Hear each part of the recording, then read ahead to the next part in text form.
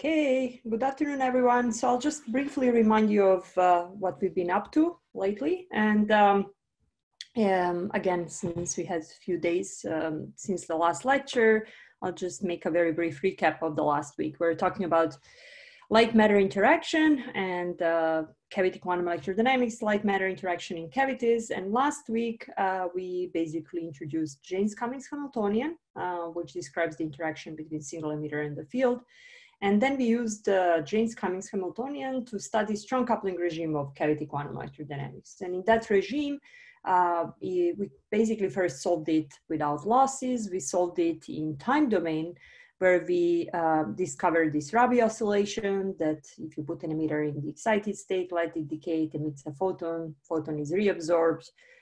Then the emitter would then decay again, emitter photon, reabsorb photon back. So there is this exchange of energy between the light and between optical field and the emitter that goes on forever in a lossless system. And of course, in a lossy system would be damped oscillation.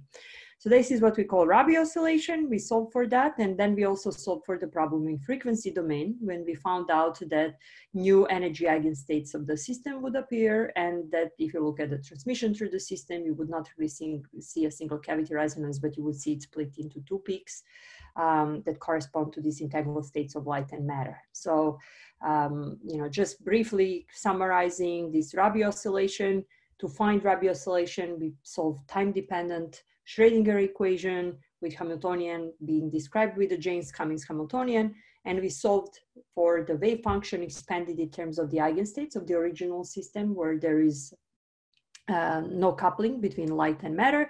And we found out basically that these probabilities of the system being in one of these original eigenstates, excited state of the atom and photons in the cavity, or ground state of the atom and +1 photons of the cavity, follows this oscillation with frequency 2g square root of n+1, where n is the initial number of photons and g is basically the coupling strength, light and matter coupling strength, atom field coupling. And also we solved for the problem in frequency domain. That's what we did last time. And in frequency domain, we found new energy eigenstates of the system. New energy eigenstates of the system are now entangled states of light and matter. They're not anymore just pure product states of atom and the field states, which are Fock states, but now you have these hybridized states, which are both states of light and matter. You cannot really factor out states of atom and states of field. And for particular rung, of the ladder, and there are many different rungs corresponding to different number of excitations, different n. The states would be described as here. They're basically combinations of exn, gn +1 with plus or minus sign. And the corresponding eigenenergies are given here. And you see that the new eigenenergies corresponding to these states basically split off around the original eigenenergies, and the separation depends on the rank, and it's proportional to 2 h bar g square root of n+1, right? So that's the splitting of new eigenstates in each rank. We call these new eigenstates dress states, and original eigenstates are called bare states of the system. And that's basically why when we plot all of these new energy eigenstates, they form a ladder, which we call dressed states ladder. So if you look at the system without any detuning, meaning that atom is on resonance with the cavity field, the new energy eigenstates would form the dress states ladder shown here. So, you start from emitter, which is 2-level atom, one cavity mode, which is a harmonic ladder. All the levels are separated by h bar omega. But when you strongly couple these two, you have unharmonic ladder shown here. So first rung separation 2g, second rung separation 2g root 2, then you would have 2g root 3 and so on. And all of these basically split off around certain state corresponding to integer number of excitations, right? Omega naught, h bar omega naught, 2h bar omega naught, and so on. So as you go higher up the ladder, you see that the separation between the different energy eigenstates is not constant, and that's why we refer to this as unharmonic ladder. So the ladder of dress states is unharmonic ladder. Of course, you can plot that ladder also away from detuning equal to 0. I mean, we have the full expression here that we derived, and away from that detuning equal to 0, you will actually also have these entangled states of light and matter, but the separation would actually vary in proportion with delta. Detuning, actually not exactly delta, but square root of delta squared plus a constant corresponding to a particular rung.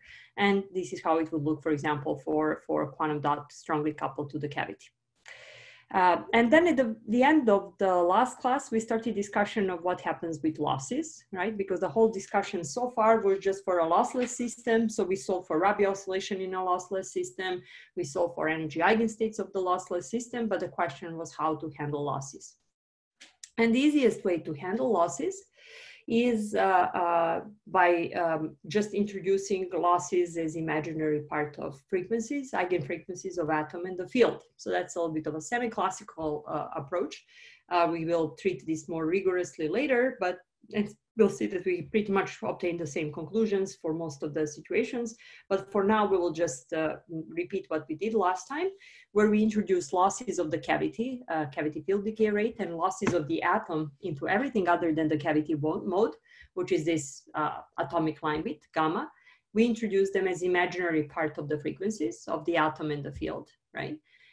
Then we plug that back into the expression for energy eigenstates, which we already described and found, right? So we just plug in that frequency of the atom has imaginary part, which comes from the atomic line width and atomic decay into non-radiative channels or everything other than the cavity mode. Cavity frequency also has imaginary part, which comes from the cavity field decay rate, just losses of the system. And when we plug that into the solutions for new eigenfrequencies that we found, we obtained this expression. And we started analyzing that expression in the condition when G is much greater than kappa and kappa is much greater than gamma. And we'll actually go back to this expression today and analyze it also for big coupling regime. But in the regime where the coupling strength G exceeds losses of the system, so G is greater than cavity field decay rate, and cavity field decay rate is much greater than the atomic line width. So atom is the narrowest in the system, cavity is broader, but coupling between atom and the cavity is the strongest, right? In that regime, for detuning equal to 0, the new eigenfrequencies would be given by this expression. And you see that really you have new real part of the frequencies, new eigenfrequencies, where G is greater than kappa half, right? Where kappa is cavity field decay rate. I mean, I label cavity field decay rate as kappa, which is omega over 2q. So when G is greater than kappa half, you have new real part of frequencies. And these are the new eigenstates of the system. So that gives you the condition for strong coupling, because you would not really have new real part of frequencies and you would not see splitting in the spectrum unless G is greater than kappa half, okay? And then line width is given by this extra term here, imaginary term, which gives you line width of these new eigenstates. So the splitting would be roughly 2G, assuming G is much greater than kappa half, or it would be basically 2 square root of G squared minus kappa squared over 4. So that's the separation between these two peaks, and their line width would be equal to kappa, right? So half of the line width of the actual cavity, which is in blue here, which has a line width of 2 kappa, because kappa is cavity field decay rate. Okay, does that make sense, right? So that's why these red curves have line widths that are half of the blue curve. Right? That's all obvious from this expression. And well, in higher rungs, I mean, if you derive that for higher rungs, then line width would depend as n times kappa, which is why when we actually plotted this stress states ladder, let me just go back quickly, you see that these curves are broader and broader as you go high up. So higher rungs decay faster. Okay, so that's something we analyzed last time. It's kind of an easy way to see what is going on in the system when you have losses, and we can use this expression again to see what happens in the weak coupling regime. I should just, and I warned you last time, and I'll warn you again not to believe this expression in every possible regime. I mean, it can explain what happens, for example, in this regime or weak coupling regime and so on. But you know, if you look at this, then you would think that kappa equal to gamma, that somehow cavity losses can cancel atomic losses and system would always be strongly coupled no matter how large these losses are. That's not true, so don't believe that. That's just a consequence of how we kind of address the problem artificially here. You still need to have coupling strength greater than both of these losses in order to enter the strong coupling. Okay, any questions about this? What is the y-axis of that plot? Of this plot? Yes. So I labeled it as R, or I mean, I said transmission through the system. You can say it's either transmission or reflectivity, because it depends on how you are collecting the signal. So it's just a signal from the cavity, right? I mean, it could also be luminescence if you have some active material there. When you're measuring transmission or reflectivity of the cavity, you can either see Lorentzian or inverted Lorentzian, depending how you put your detector and collect signal. So here, I mean, I'm referring to it as transmission because that's kind of easier to understand, but I took it from a paper that we wrote a while back where actually we were looking into reflection. But it doesn't matter. Reflection and transmission is kind of the same thing. It just depends on what you're collecting. Okay? Thank you. Yeah, welcome. Any other questions? If not, I'd like to now spend a little bit of time going through some examples that illustrate all of the theory that we went through so far. And I will use as an example quantum dot inside of the cavity, strong coupling regime actually for a quantum dot inside of the cavity. So the quantum dot would be indium arsenide, chunk of semiconductor indium arsenide surrounded by gallium arsenide. And then there is a photonic crystal cavity in gallium arsenide, right? And this is, we have photonic crystal mirrors. This is how the field would look like. And experimentally, people have reached strong coupling regime for this particular system, which is why we will use it as an illustration of everything we discussed so far, right? And you can analyze strongly coupled system by the Jaynes-Cummings Hamiltonian we introduced before, right? And this quantum dot, you can view as an artificial atom. I mean, because indium arsenide has a smaller band gap than gallium arsenide, you know, for electrons and holes that are inside of that chunk of material, they would basically be like electrons and holes, so basically electrons inside of a quantum box, right? So they can only occupy discrete energy levels. So you really have discretization of possible states for that quantum dot. But you know, of course, physics would be exactly the same if you have the neutral atom or ion or any other you know, single quantum emitter embedded here. And the cavity, I mean, you've seen already photonic crystal cavities. You're even looking into them in the homework, but we'll discuss them a little bit later on. Photonic crystal cavities are very interesting for these experiments because they localize light into very small volume. And we all know that coupling strength between light and matter scales as 1/square root of the mode volume. So if you have a small mode volume, you can ramp up this coupling strength and Rabi frequency. And they can also have decent quality factor, which means that cavity field decay rate omega/2q can be pretty low, right? But you know, I mean, it's not as large Q factor as in some other types of the cavities, but there is kind of a best trade-off between Q factor and mode volume. And emitter itself has also what we call dipole decay rate, which we label with gamma. The line width of the emitter is 2 gamma, right? So that's kind of natural line width of the emitter.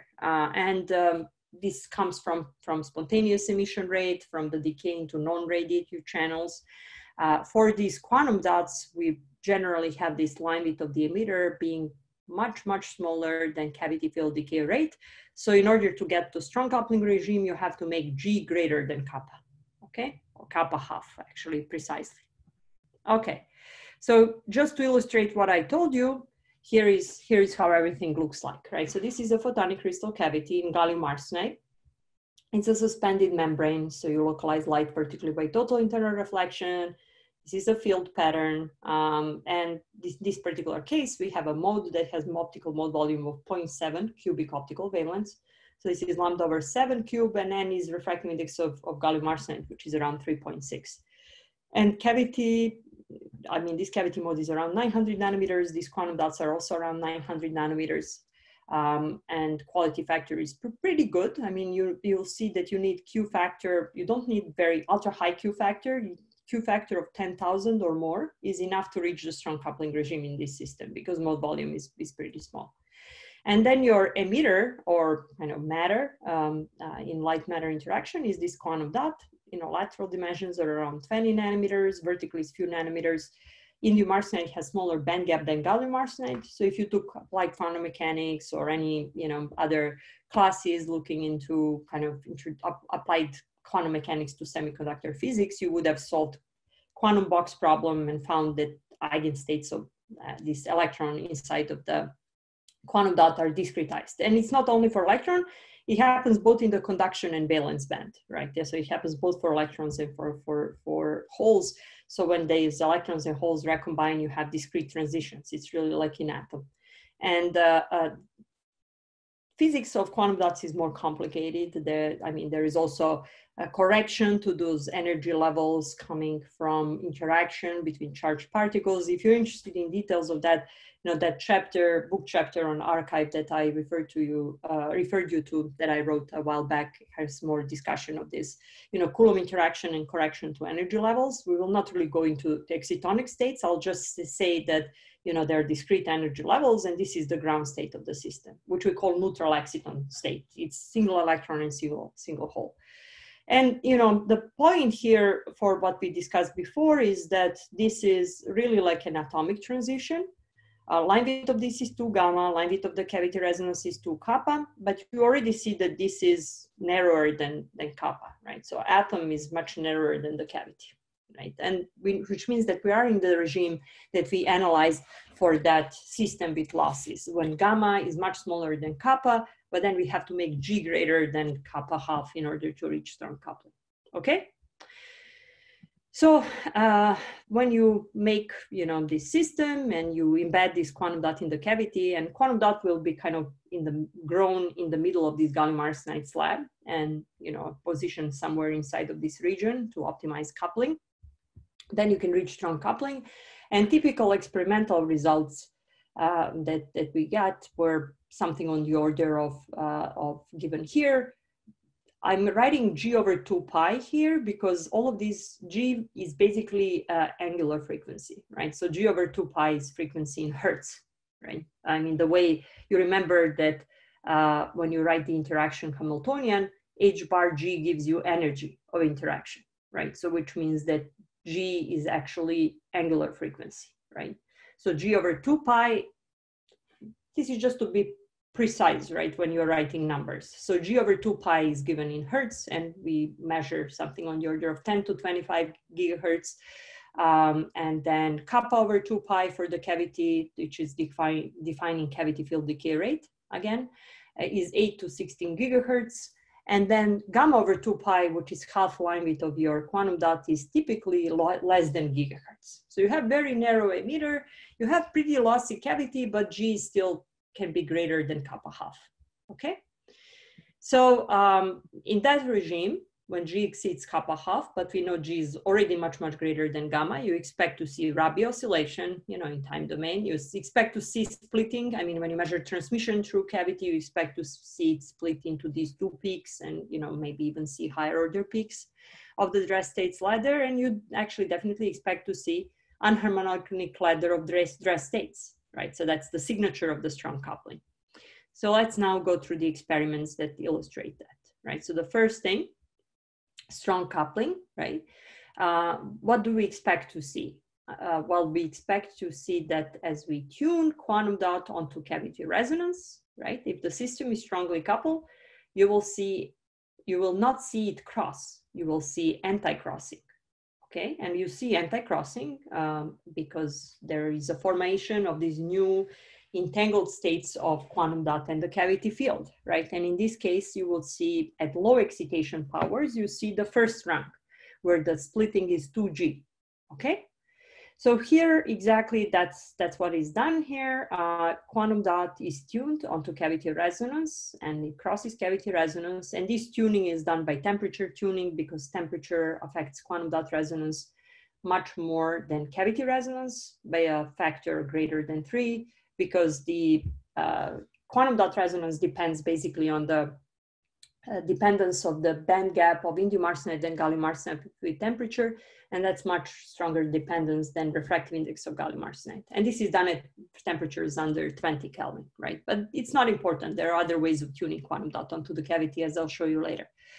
Anyway, we tune quantum dot, cavity resonance is not really changing. It's changing a little bit, but you see when they get on resonance, they don't cross, right? They anti-cross. So what here, I mean, as you look at this, and this is measuring transmission through the system, okay? What do we expect to read from this, right? So first, this line here, what is the line width actually of the line when they're detuned very far from each other, right? I mean, what is the line width of this particular line, the broader line? What can you get from this? Gamma? Actually, kappa from this and gamma from this, but you're right? Losses in the system. So this would be 2 gamma, this would be 2 kappa, right? And then as they get on resonance, what do you expect to see? What is the line width of each of these if they're strongly coupled? They should be equal, right? Because you get new hybridized states of light and matter, and line width should be kappa plus gamma divided by 2, okay?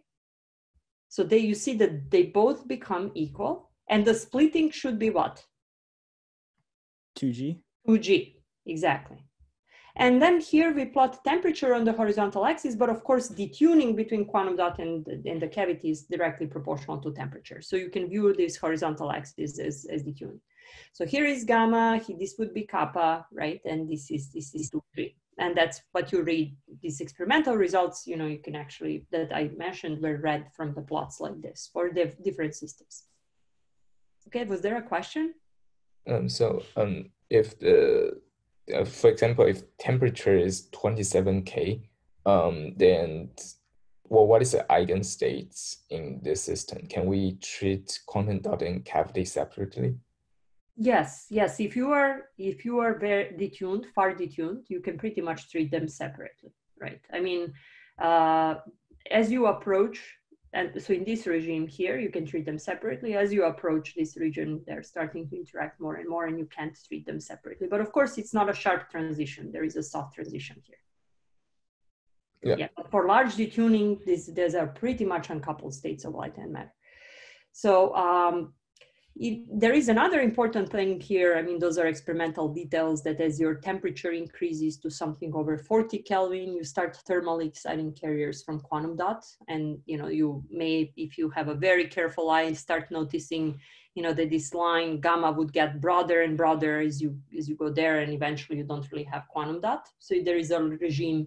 There are some other things that are popping up as you go to very high temperatures, but that would be beyond the range that is studied here. Okay, or are there any other questions?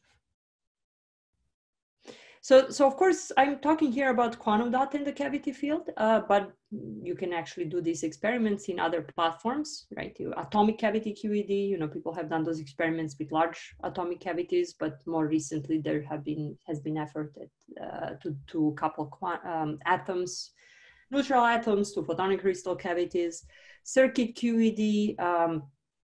So that's basically the experiments in the microwave regime with Josephson junctions, and you know, that at Stanford also there is a lot of work, nice work on circuit QED in Amir Safavi Naini's group, but these are some of the earlier groups that did effort in that space.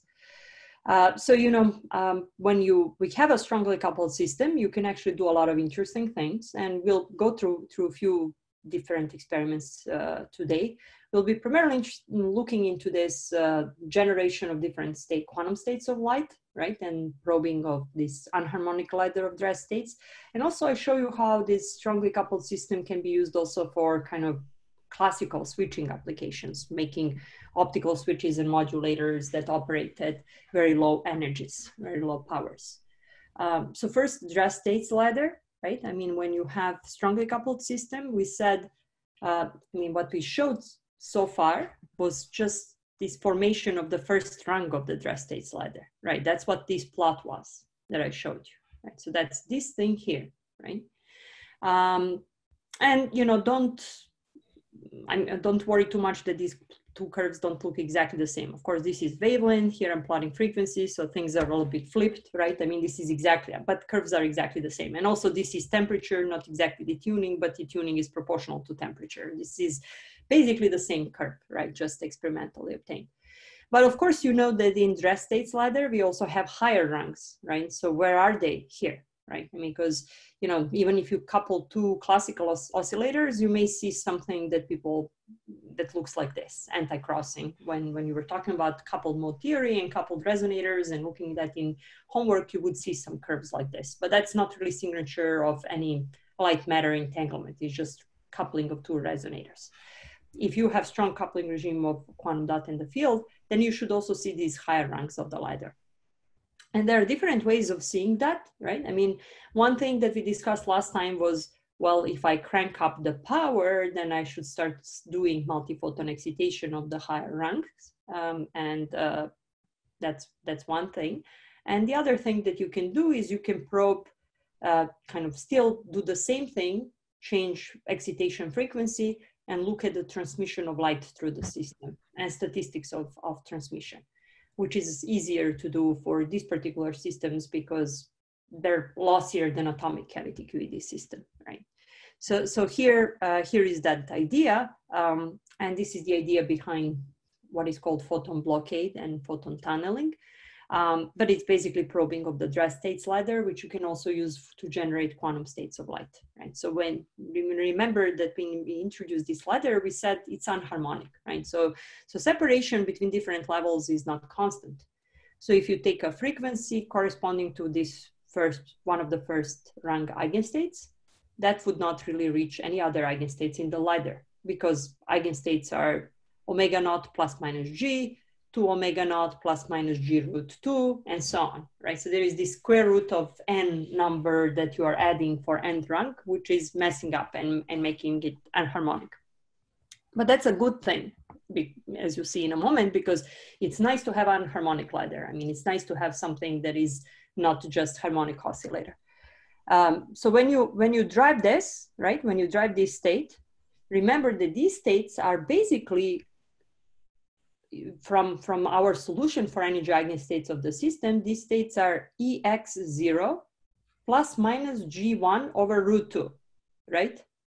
And then these states are EX1 plus minus G2 over root 2, right? And so on.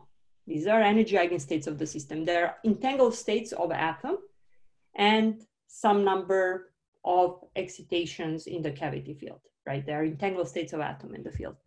So these states here are EX0 plus 0 plus G1 over root 2, which means that if you drive these states, you can put at most one quantum of excitation, one photon, right? The next photon would have to go to the next rank.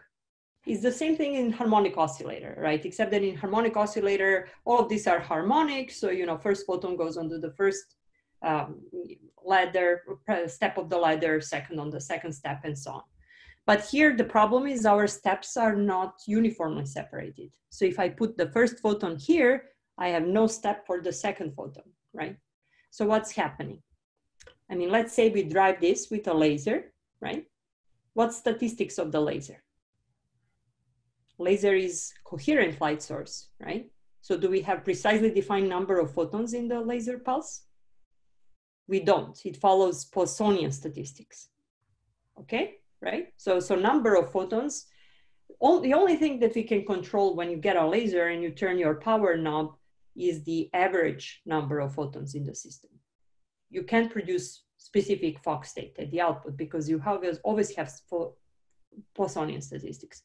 So if you drive this with a laser, from that input laser, one photon would be coupled here, and all the other photons would have no other steps on the ladder to couple to. So in cartoon-like image, this is what would happen. So let's say we have a quantum dot in the cavity, you pump it here, and each of these envelopes illustrates some number of photons in the input pulse, right? Which would be varying pulse per pulse in a laser. But let's say you have 3 photons, right? One photon would couple in, and once that photon couples, the others would be blocked from entering. Once the first photon couples here, there would be no steps for other photons. Does that make sense? At this particular frequency, just at that particular frequency. So you couple first photon, right? Here, there is an eigenstate for that one, but there are no eigenstates for the other one, right? Which means that other ones are blocked from entering, and that's what we call photon blockade. And that first one that you coupled, because there was eigenstate for it, would kind of be here, recirculate, and get emitted at the output channel, so you can actually collect it and measure it. So if you kind of drive the system at this frequency and you look what happens at the output, you will not really see Poissonian statistics, which is signature of the laser. You will just see single photons coming through. And that's the regime of photon blockade, right? And then you can change the driving frequency. And let's say you drive with the frequency given by the red arrow, where via 2-photon transition, you are reaching second rank, okay? And there you can place precisely 2 photons, right? Because these states are EX1 plus G2 plus minus G2 over root 2. So at this frequency, if you drive the system at this frequency, let's say you have 3 photons in the input laser pulse, you can couple precisely 2, kind of recirculate, emit into the output channel, but if you have extra photons, they'll be blocked from entering. If you have fewer than 2 photons, you can't couple to this transition because you have no levels to couple to, okay? And that's what we call photon tunneling. So these actually experiments are important for probing the unharmonicity of drive states ladder, but obviously they're changing statistics of light at the output, so you can use them to generate some interesting quantum states of light, single photons or 2 photons, or if you drive third rank, 3 photons. And this photon blockade was actually first demonstrated at Caltech in the group of Jeff Kimball in 2005 in atomic cavity QED system. And then we demonstrated it at Stanford a few years after that in 2008. And then in circuit QED, it was demonstrated in 2011, actually. So it's been demonstrated in several different platforms. In 2012 was another demonstration at ETH using indium arsenide, gallium arsenide quantum dots. So it's been demonstrated in multiple platforms so far, some semiconductors, superconductors, or atomic cavity QED. So now, going back to this, just to remind you, if you're in the regime of photon blockade, you're kind of expecting to see single photon transmission at the output. So if you measure statistics of photons, right, then you should see what we call anti-bunching. And we spoke briefly about single photon sources and how you measure it using this Hambury, Brown, and Twist type setup that's used to just measure second order correlation function. So you have a beam splitter followed by 2 detectors, and you measure coincident clicks of the 2 detectors. So if you have really 1 photon coming in, that photon cannot be split. It would go into 1 detector or the other detector, so you'll never have coincident clicks of the 2 detectors, right? So you expect to see absence of coincident clicks. And if you measure it just simply by driving the system exactly at the frequency that I show you here, this one here, the blue line, right? Exactly driving the first rung, this is what you would kind of see, right? So this is the statistics. These bars are separated by 13 nanoseconds, which is the repetition period of the driving laser. If you measure this for a laser, you'll just see bars that all have the same height. Here, the central bar is lower, which means it's not really Poissonian statistics, it's sub-Poissonian. It's not a perfect single photon source, right? It's suppressed, but not perfect single photon source.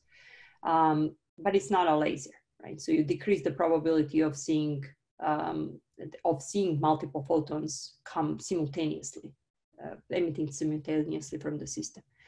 And if you do measurement of this same thing in the photon tunneling regime, where, for example, you expect pairs of photons to be preferentially transmitted, this is what you would see. You see the central peak rising over the background, right? And this is what we call super Poissonian statistics. And again, for laser, it's all flat, perfect single photon source, this is missing.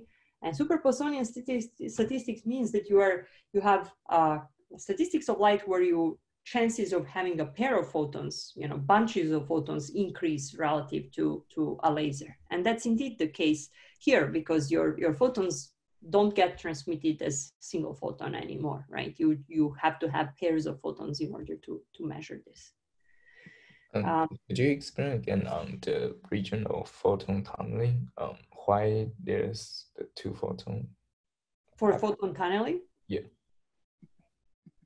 I think the plot, if you go actually back to this plot, maybe it's not completely clear. I mean, it's the lines are overlapping a little bit, and that also happens in reality. But this line here, you're driving it with the frequency which exactly drives the second rung, right? And eigenstates in the second rung are the eigenstates. Basically, these eigenstates are EX1 plus minus G2. So you can put at most 2 photons there, right? So they were formed by coupling Fock states of light n equal to 1 and 2 and excited and ground state of the atom.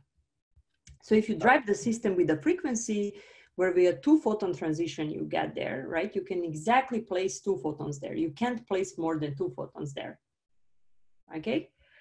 Same as for the photon blockade, where you can put at most 1 quantum of excitation, right? So at this frequency, you can place at most 2 photons there. It's a transition that supports mostly 2 excitations. And that's why when you're driving the system with the laser, you would basically see 2 photons preferentially transmitted through the system. You cannot see 1 photon, because if your laser, just had 1 photon at this frequency, I mean, it's not clear from here because it seems like you can couple to something, but ladder is unharmonic. It would miss basically first rung. It will be more visible. This one would miss the first rung, and it will be more visible when we plot it for the detuned system. Okay? Does that make sense? Yeah. 1 photon has no states to couple to. Okay. So, going back to this, for blockade regime, you expect sub-Poissonian. For tunneling regime, you expect super-Poissonian statistics. And, if you plot the central peak as a function of laser frequency, basically, you can see transition between blockade and tunneling regime. I mean, for just laser, if you just detune laser and scan it through an empty cavity and measure statistics, you'll just see 1 always, right? But if you have a strongly coupled system, this is what you see. This is a regime of blockade, this is a regime of tunneling, and going back to blockade. So that was the first thing that we measured a while back, in 2008. But then, you can say that this is not a very good single photon source because you suppress the multi-photon probability not by much, right? It's almost like a Poissonian source again. It's not a very strong effect. And the reason why it's not a very strong effect is because if you look at the blockade regime, right? I mean, the system is unharmonic. So in ideal case, you would miss this second rung at the frequency which you use to drive the first rung for photon blockade. But remember, everything has some line width, right? Which comes from losses in the system. And higher order rungs have larger line widths than the first rung. So although it seems in ideal system, I'll miss the second rung here and I can't couple anything, I can still couple something. Okay, I mean, there is still some probability that I couple to tail of these eigenstates, which is why you don't see G2 of 0 equal to 0, but you see 0.85, right, when you drive it here. But if you actually do the same thing and drive the same first rung, but in a little bit detuned regime, I mean, this unharmonicity is a little bit larger for a detuned system, so you'll miss the second rung by a little bit more. So if you look at this, you expect that in the detuned case, you will see better single photon source, right? Smaller G2 of 0. And indeed, if you measure the same thing in the detuned case, the central peak is more suppressed, okay? So that's photon blockade is stronger, so that's really nice. And you can suppress it all the way to something like 10%, right, of the multi-photon probability in the blockade regime. So it's nice to see that really this is happening. And apart from the fact that you're generating single photon stream here, what is also important is that you are proving that this is really a quantum mechanical state, right? It's really entanglement between atom and the field. Because if you just had 2 coupled resonators, you would see something that looks like this first rung of the ladder. You see this Rabi splitting, normal mode splitting, right? But if you take a laser and drive one of the resonators in the system of 2 coupled resonators, right? And if you measure statistics of light at the output, it's always a Poissonian statistics.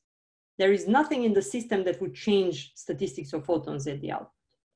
right? Because there are no high rungs of the ladder that are anharmonic. That comes from the fact that you have atomic state coupled to the system. But in this case, when you measure statistics, you're seeing these changes in statistics depending on your driving frequency and depending on where you are in the ladder. So this is the proof that you indeed have this rest states ladder, which is basically property of cavity quantum electrodynamics in the system. It's not a classical phenomenon anymore. It's a quantum phenomenon. Does that make sense? Yeah. So just seeing something, I mean, the bottom line is just seeing something that looks like this is not implying any light matter interaction or strong coupling. I mean, sometimes people call it a strong coupling, but it's just strong coupling between two classical oscillators. To prove that you really have strong coupling regime of cavity quantum electrodynamics, you have to prove that you really have this anharmonic ladder of rest states, and that you can probe it either through observing these higher order states pop up in your transmission spectrum, which people have done in atomic physics or circuit QED, or you can actually measure this statistics at the output, which is changing. Okay. So now, I said I'll say a few words also about this, applications of this on fast switching. Since we're kind of halfway through the class, maybe I just make a brief break here and then we continue afterwards. And of course, happy to pick up any questions if you have them. Is there other way to demonstrate our devices in the quantum region? Yes, yes. So the other regime, the other way of demonstrating is just if you go back here, right, is that as you are, let me just go back to this first plot. Okay, so here, of course, when you're driving in the weaker excitation regime, you would see basically, as you are scanning your frequency, laser frequency, what do you see? You see one peak and you see the other peak. You see cavity resonance split into two peaks, right? But then, at the frequency where we had two photon excitation, you can reach the second rank, like this frequency, right? At those frequencies, you should see additional peaks, okay, in the transmission spectrum. So this peak, for example, should be at 2 omega naught plus G root 2 divided by 2, okay, which is omega naught plus G root 2 over 2, right? So if you look at the transmission spectrum of the system, if I go back here, that would be in between these peaks. So basically, the other way to see the whole rest states ladder is that you measure transmission through the system, and in low power regime, you see first rank, and then you crank up the power and you start seeing higher order ranks as additional peaks or, these Rabi split curves in between these curves in the first rank, because they correspond to multi-photon transitions. And actually you have to plot them normalized by the number of photons that you are using for excitation. So they will pop up here at higher powers.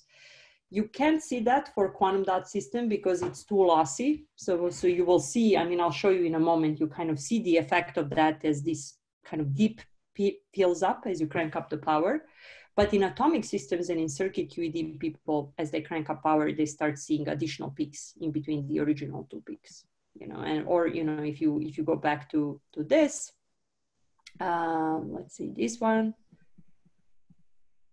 this thing here, at low power, you see splitting of cavity resonance into two peaks, and then you crank up power, and then you see another pair of peaks, and then yet another pair of peaks, and so on. I can send you the paper if you're interested you can actually just look up nonlinearity of rest states ladder, Gerhard Rempe from Munich. That's the first time this was demonstrated in atomic cavity QED. Not so long ago, maybe 2010, roughly. Yeah. Yeah, so it's an old field, but a lot of experiments are not that old. Yeah, because it requires a lot of technological developments to see a lot of these regimes. But yeah, does that explain your question? Yeah. So you can do it in transmission, but not for this system because it's really lossy. Yeah, so everything is very broad, right? So you kind of things blur. And when we did these experiments, we first tried to do it in transmission, but we couldn't really see it. Yeah. So basically, in between the UP1 and LP1, there are a nonlinear mode that will appear at higher intensity. Yes, in the transmission spectrum. Yes. Yes, because it's nonlinear, because in order to reach this, you need 2 photons, right? Yeah. Double energy, which is why you have to crank up your laser power to start seeing that. And then for third rank, which is 3 omega naught plus minus g root 3, you have to be at even higher power, 3 photon regime, right? Yeah. I'm wondering what the real application of that other than the scientific understanding.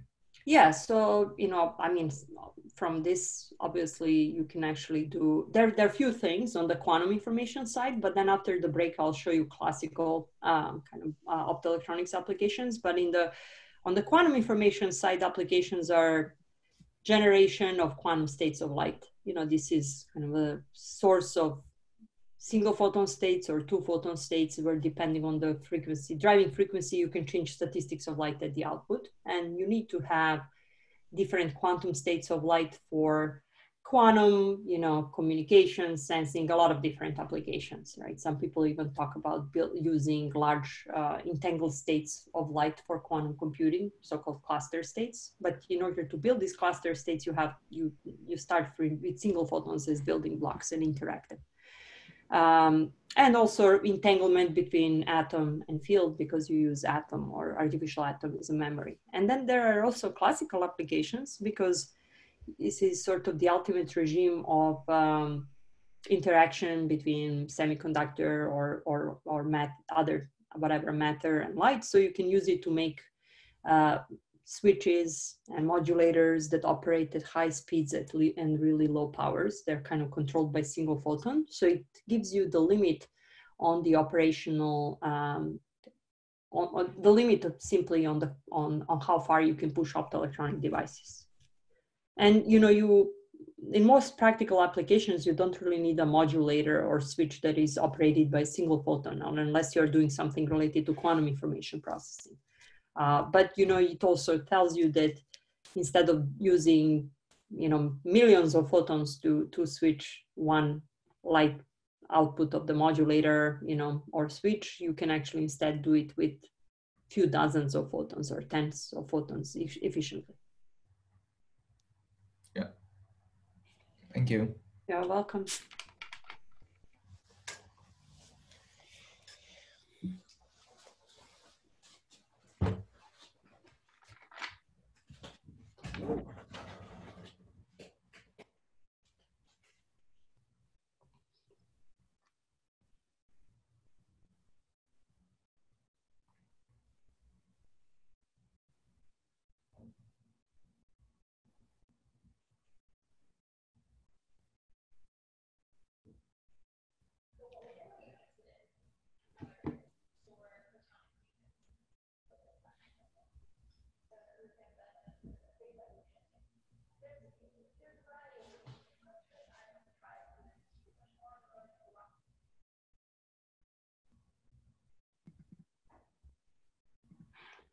Okay, I think we can keep going right now.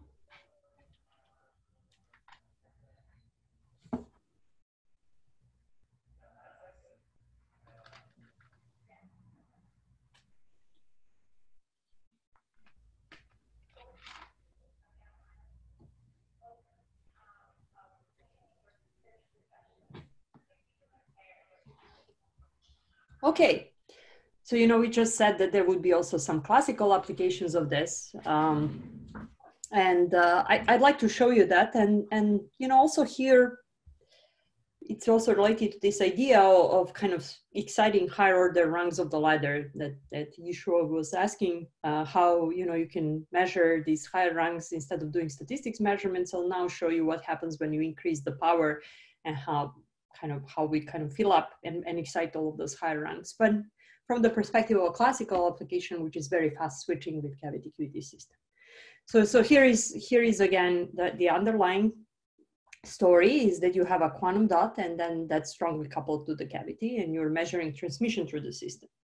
And when you have low power, you're expecting to see 2 peaks in transmission. That's a strongly coupled system, right? And then as you crank up the power of the laser that you're transmitting through the system and scanning the laser across the system, you know, those extra peaks, I mean, you start exciting these higher order rungs of the ladder, and those extra peaks are starting to pop up between these 2 peaks, right? And they basically fill up the space between these 2 peaks. You don't see them as peaks here because everything is so broadened and blurred out that you can't identify exactly peaks. It's just filling up the region in between. So that's what's happening, but it's really excitation of the higher order rungs quantum mechanically. Classically, you know, people call this saturation. I mean, if you're thinking about your atom, you can at most kind of put one photon of excitation into your atom. So if you bombard the system with photons, and if you basically bring more than 1 photon per cavity lifetime into the cavity, then you will keep your atom constantly excited, right? So from the perspective of all of the other photons coming into the system, it just looks like an empty cavity because your atom is always exciting, right? You can't like excite that atom and lose 1 photon from the input. So it's just like an empty cavity. So that's, you know, what people refer to as classical saturation, but really just states ladder picture is that you are exciting higher order rungs of the ladder and filling up the space in between. And the bottom line is when you're measuring transmission through a strongly coupled system at low power, you see peaks, and as you crank up the power of the input laser, you just go back to an empty cavity. You know, fill up the space between the peaks. So why is this interesting? I mean, it's interesting because you can use this property to switch transmission through the system, right? So if you imagine that you send a pulse of light, and if that pulse is in the power range given by the blue curve, and you pick the frequency of that pulse to coincide with the dip of the transmission, and the bandwidth of the pulse to fit in the dip of the transmission, that pulse would just bounce back from the system. You know, it's kind of in between. It doesn't have enough power to reach higher order rungs of the ladder, but it's in frequency exactly between the 2 peaks of the Rabi split peaks of the first rung, right? So you just bounce back, right? But then if you send that pulse escorted with another pulse, right? Then you increase the power, meaning you have more photons, you can reach higher rungs of the ladder. You're still at the same frequency, but you can still kind of reach higher rungs of the ladder that are lossier, and you saturate the system. So you are not really anymore at the blue curve, but you're somewhere maybe on the purple curve, magenta curve, meaning the transmission increases. So when they're together, transmission increases. When you have a lonely pulse, it's just bouncing back at this frequency. And you know, this is really, you know, if you're familiar with digital circuits, this really looks like an AND gate, right? Because you need 2 pulses together to have transmission to the output, but single pulse 1 and 0 gives you 0, right? And 0 and 0, of course, gives you 0. So it's like optical AND gate that operates at a single photon level. So if you measure transmission through the system as a function of delay, time delay between the pulses, this is what you would see. Right, so if they miss each other at the cavity, it's kind of very minimized transmission, and then when they meet each other, then transmission rises, and then they miss each other again. So it's optical AND gate. And you know, the reason why this is interesting, of course, people do all optical switching all the time in optoelectronics, right? They switch one beam with another because they have some nonlinearity in the system. But this is kind of the ultimate limit of nonlinearity. Strongly coupled ladder is nonlinear, right? And it provides ultimate limit of nonlinearity because you change behavior of the system at the level of a single photon. And there is nothing else where a single photon would influence behavior of the system. You need to have a strongly coupled system to do that, right? If you look at bulk nonlinearity, no matter how good nonlinear optical material you have, you're not going to see effects at the single photon level because in nonlinearity is not strong. So, you know, speaking of applications of strong coupling, if you'd really like to have the strongest possible nonlinearity to observe nonlinear effects at single photon level, you need to have strong coupling. So here in this case, you know, the bandwidth of the photons that you can switch is limited by basically splitting between peaks in transmission. And that splitting is determined by what? splitting is proportional to 2G, right? This Rabi frequency. So in this case, with our Rabi frequency, vacuum Rabi frequency is in tens of gigahertz, and you can actually do this at 25 gigahertz speed with 40 picosecond pulses. So you can do it really fast. And of course, you are operating it in the single photon regime. I mean, it's with really low powers. And these particular experiments you can do in atomic physics system as well, of course, but it would be much slower because Rabi frequencies are much lower. So your bandwidth of the pulses that you can switch would be much smaller, right? Typically at most a gigahertz if you couple to photonic crystal, meaning you can't really make high-speed devices as much. I have a question on yeah, sure. If you locate your wavelengths at the deep of the cavity transmission on the left figure, then on the right hand side, the single photon is actually totally reflect back. That's in the ideal case. In real case, it's not completely reflected, which is why here in the cavity transmission, you see, you see some contrast, but it's not a perfect contrast, right? Oh, okay. Yeah. You still have some transmission here. And that's because this deep doesn't go all the way to zero, right? I see, yeah. Okay, so that's one thing. So this is all optical switching. The other thing that you can do is electro-optic modulation, right? So electro-optic modulators are kind of key components of photonic circuits and switching systems.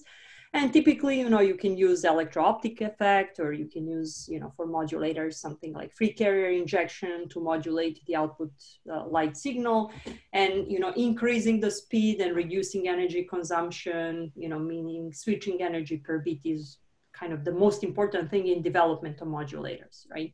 But if you use strong coupling regime, again, as we said, you are kind of really operating at the ultimate limit of nonlinearity. So you should be able to make a modulator that, should operate at lowest possible energy relative to all the other modulators.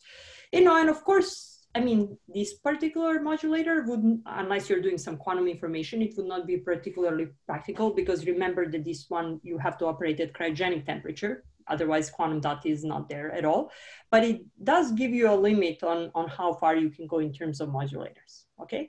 And it also tells you that there is a big intermediate regime between like single quantum dot modulator, strongly coupled modulator, and state-of-the-art modulators where you can improve state-of-the-art modulators, okay?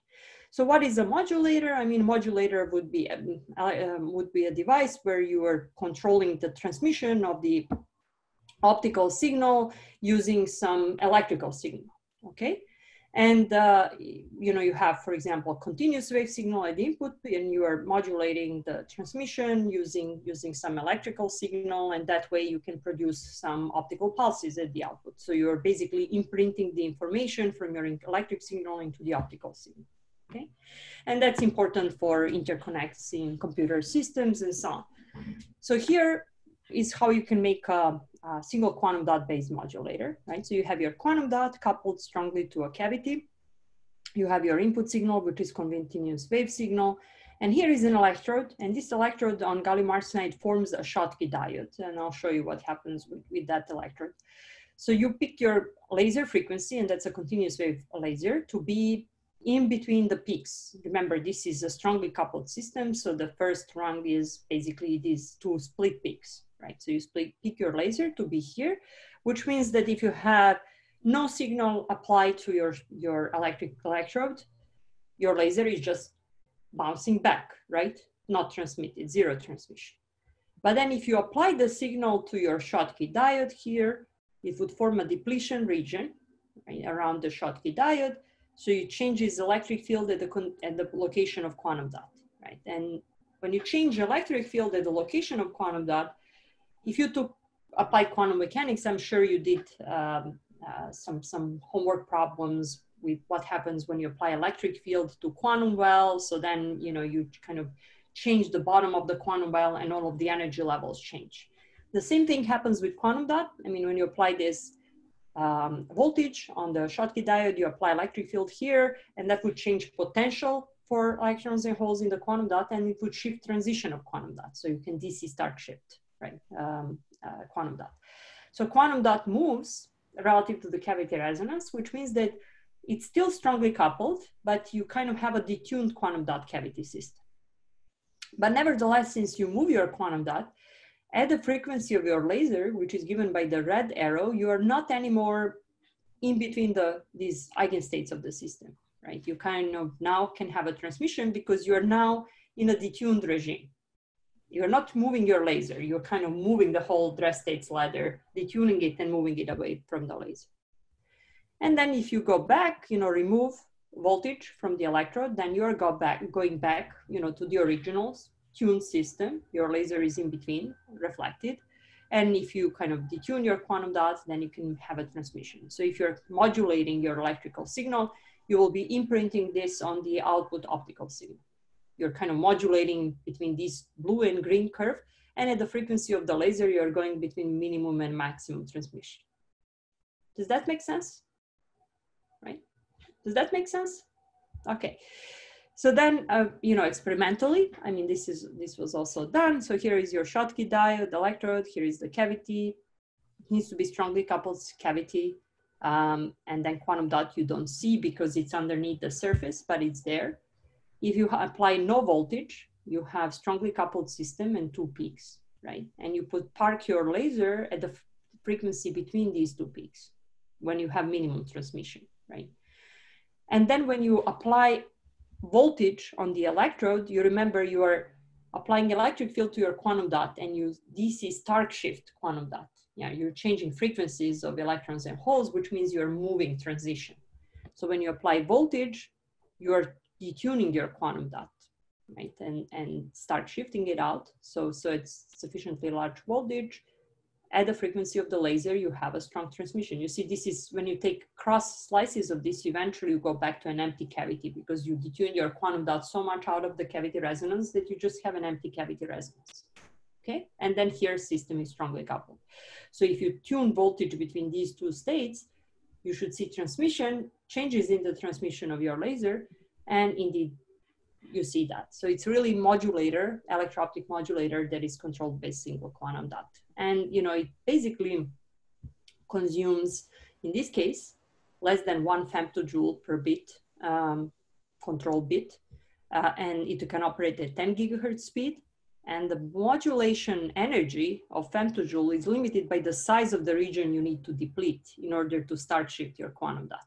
And of course, that could be eventually smaller because you can come closer here, but there is a trade-off. You can't really directly put your electrodes on top of the quantum dot because you will lose strong coupling regimes. And you also have to approach from the region where you're not ruining cavity field. I mean, it's not really that for granted by slamming an electrode on top, you'll get strongly coupled system and better modulation power, but this is still pretty good. I mean, eventually you should be able to maybe go below attojoule per bit.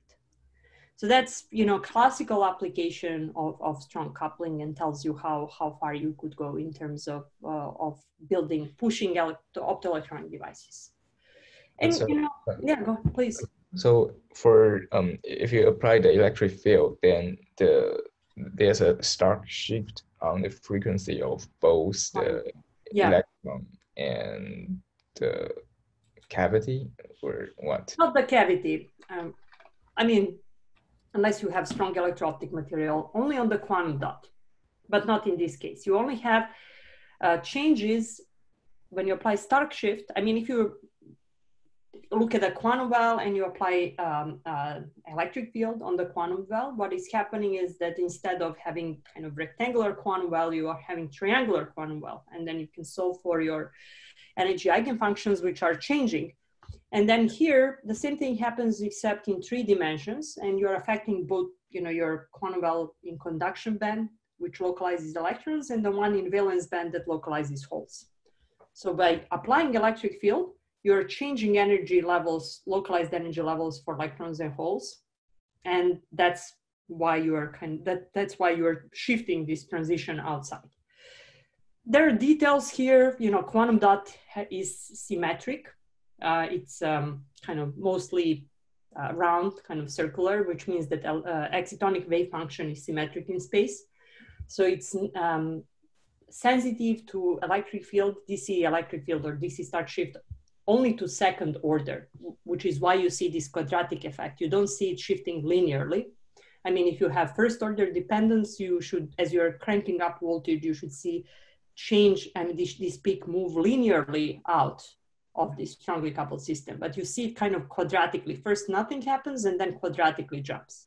And that comes from the symmetry of your quantum dot. Yeah.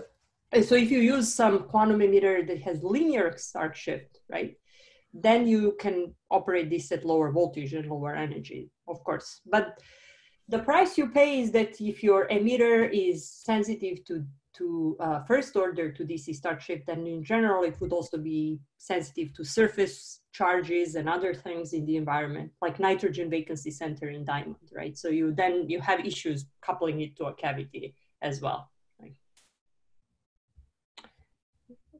Okay.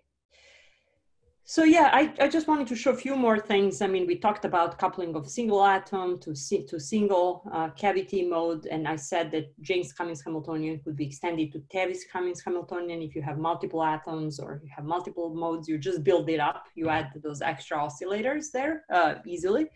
And this is just one more experiment that shows how you can couple one quantum dot to two coupled cavity modes, right? So the spectrum of two coupled cavity modes is this: you have these bonding and anti-bonding states. And you looked at two coupled cavity modes in one of the earlier homeworks, right? So depending on separation between them, you can control the coupling and separation. But this is not strong coupling. These are just two coupled oscillators, right?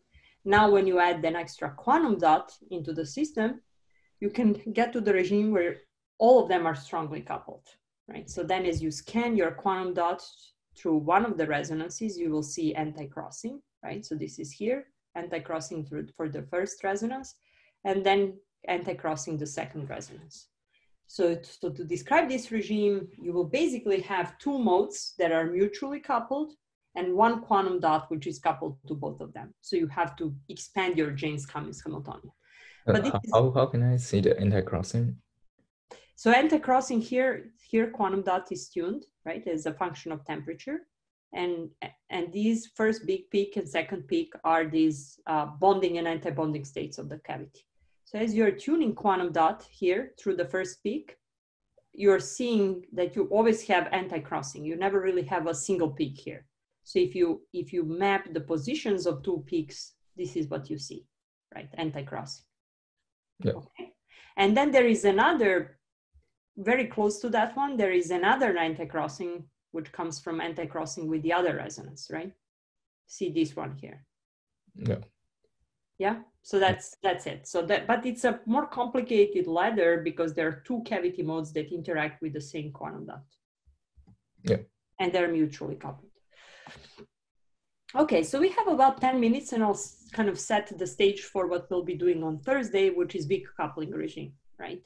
And, you know, weak coupling regime, when we started discussion of this, I said is something that's much easier to observe experimentally, but it's harder to analyze theoretically. And weak coupling regime is the regime in which one of the loss rates of the system dominates. And typically the most interesting one for us is the regime where cavity field decay rate dominates, but you still like to have your atomic line width very narrow relative to the cavity line width. Because if your atom is what we call a bad atom, which radiates in everywhere in non-radiative channels, it's not a very interesting regime, right? I mean, putting a cavity on top of it is not going to help you see something interesting. But this regime here, where cavity field decay is stronger than the coupling strength, is interesting because that means that you basically put your atom, it emits a photon into the cavity. Cavity would leak that photon before it has a chance of getting reabsorbed by the atom. So you don't see this reversible interaction. You don't see Rabi oscillation. But photon still kind of recirculates the cavity sufficiently to influence the decay of the atom, right? And this is the so-called Purcell regime in which spontaneous emission rate modification occurs. And that's what we'll be studying, on Thursday, right? So it's still a very interesting regime because presence of the cavity, although you don't see reversible oscillation, still influences atom to decay faster than it would have done in free space. Right? Another way of seeing what is happening in this regime, I mean, it's not like a strong coupling when you have reversible Rabi oscillation, but it's, you put an atom, it decays down, photon goes to the cavity, it leaks before it's reabsorbed. Another picture is your cavity is coupled to continuum of free space modes, right? So through the cavity, atom is coupled to continuum of free space modes. And then atom decays, atom sort of, is not really just coupled to one particular mode, it's coupled to many different modes. And it attempts to initiate Rabi oscillation with all of these modes. But Rabi oscillations would all have different Rabi frequencies. So they destructively interfere. And at the end, you have exponential decay, right? So that's really what happens. And of course, this regime you can also observe with, our quantum dots in the cavities. We will analyze that next time. Just before we do that, I wanted to kind of review something that you've probably seen, and I will not really spend too much time on this. And this is free space spontaneous emission rate. If you're interested in details of this, you can actually just read the slides or read the course reader. But many of you have already seen this in applied quantum mechanics, for example, so I will not really rewrite it. I just want to kind of review this in the context of Jaynes-Cummins Hamiltonian that we already had. So let's say you have just atom in free space, right? Or your quantum dot in bulk semiconductor, which is basically like free space, right? So how do you describe that system as a Jaynes-Cummins Hamiltonian? Well, you still have your two-level atom, you have your field, but your field has infinitely many harmonic oscillators, right? That's what you have in free space. And then your atom interacts with all of these oscillators using interaction Hamiltonian that we already derived. So the difference relative to strong coupling regime Jaynes-Cummins Hamiltonian is that you have a sum here and you have a sum here because your atom interacts with many, many different modes, okay? So if you want to analyze the problem of free space spontaneous emission, you have to solve this Hamiltonian. And that's possible to solve in free space because you know what your free space modes are. And the way to solve this problem is to typically you kind of count your modes and introduce the density of optical modes. But solving this problem is harder than solving strong coupling regime for single atom and the single cavity mode, right? But the procedure is exactly the same. Math is exactly the same as solving for Rabi oscillation. So what you would do is you would say, well, my initial state is atom is in the excited state, no photons in the cavity, right? No photons in any modes of the system. From here, the system can go into any of the states where atom is in the ground state, and then one photon goes into one of the modes that it can interact with, right? So, this having many, many different modes kind of complicates math. But other than that, math is the same as a solution for Rabi oscillation. So you would set up the problem the same way. You still have to solve time-dependent Schrödinger equation. You would expand the state of the system using original eigenstates of the system, which is EX0, atom in the excited state, 0 photons in the cavity, or atom in the ground state and 1 photon in the mode K, right? And then you have to add up over infinitely many modes K here, right? So this is probably reminding you, if I remove these sums, it's exactly some here and some here and some here. That's exactly the same as solution for Rabi oscillation, right?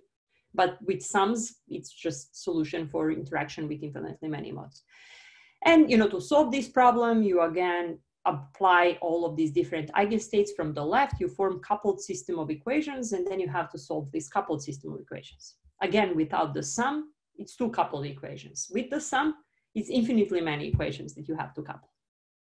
It's possible to solve this. I mean, you are still, finding from the second equation, you can find CG1, you couple it back into the first equation, and you obtain something that looks like this. It's more complicated than the one that we had to solve previously, but it's possible to solve it. And typically people solve it by, revisiting the problem of free space and finding the density of optical modes in free space. And I'm not going to go into that because and it's kind of funny that every single class I know I had in grad school that they were rederiving density of optical modes or density of, states for electron in a semiconductor. That problem kind of pops up everywhere. It's all kind of the same, but that's how you solve this problem as well, right? You don't add up over discrete case, but you go into integral and find the density of states. So density of optical photons in free space calculation is on this slide. It's pretty easy to find, you know, density is just, you count number of modes per unit frequency interval, right? And it's always like that. And then you find you first do it in K space, then you convert it to omega space, and you obtain the density of modes. And then you go back to this expression that we had on the previous page, right? You express this as an integral, and you use density of states instead of counting modes. And that procedure is here, you know, and again, you don't need to know how to derive it, but I'm sure some of you have derived it before. And as a result, you obtain something like this, right? So what's the solution of this? CE0 is the same thing that we had for Rabi oscillation. Magnitude of CE0 squared is the probability of your system being in the state EX0, which is atom in the excited state and 0 photons in all the modes in the system, okay? So when you solve this, you will obtain CE0, and this is a constant. So time derivative of this function is constant times CE0, which means that this function is what?